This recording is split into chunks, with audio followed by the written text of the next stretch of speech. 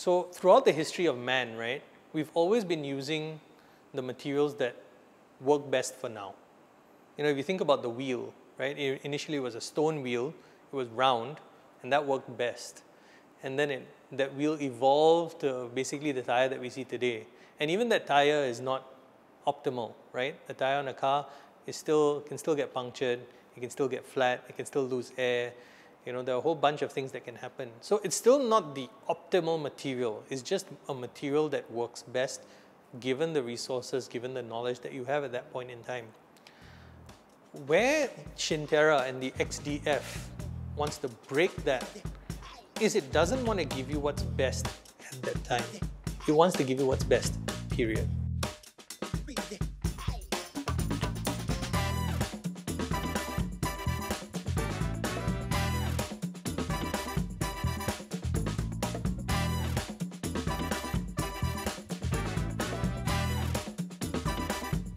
The current materials R&D process is very slow and limited to develop materials that are optimal in terms of performance, cost, and sustainability. We are using XDF to accelerate by 10 times the development of materials for sustainable applications. XDF uniquely combines state-of-the-art artificial intelligence systems, high-throughput experimentation tools developed in-house, and deep material science expertise.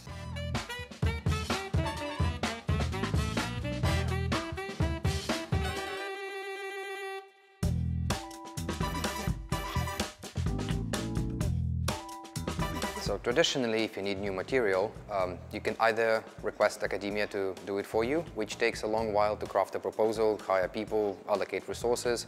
So it's like usually at least a couple of years, ideally. Or with the industry, traditional ways of doing experiment takes months, usually years, to develop new material. How are we different at Xinterra is we run high throughput experiments, meaning that our experiments last minutes, maybe hours, instead of months or years. And combined with our machine learning expertise, we can navigate like multi-dimensional parameter space in a smart way.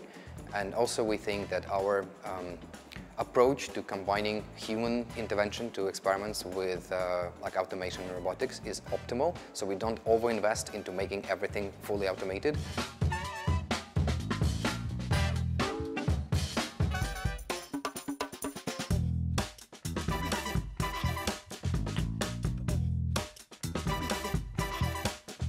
My role is basically how can we use machine learning to guide the high throughput experimentation tools and how to do the design of experiments. My job here is pretty much for high throughput experimentation and for automation. So that pretty much requires me to build stuff like this. And you know, the hardware, the software, doing the PCB design, and also integrating into the workflow with Danny. So all the data that I produce, Danny has to capture it. Like the core strength is basically fast prototyping. We are significantly advancing the speed of making materials. Yeah, pretty much. I mean, it's just try fast, fail fast. Yes. If you fail, you don't waste months of research and development, right? Like traditional labs, you have like all this expensive equipment that has to come in. Whereas for us, we're just 3D printing things, we use open source stuff, and then we create our own code. Yes. So try fast, fail fast, increase the speed of R&D to the point where, okay, once we have our material, mass production. Yeah. Yeah.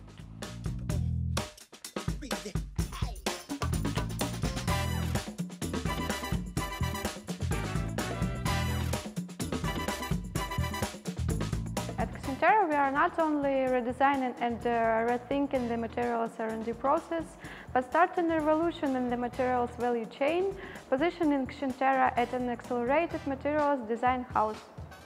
And so if you think about it for the future, I think that we're living in a world of suboptimal materials, particularly when it comes to sustainability.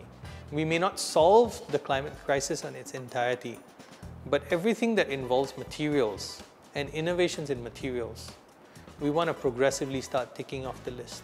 And we don't want to do this in a time that our children can't see.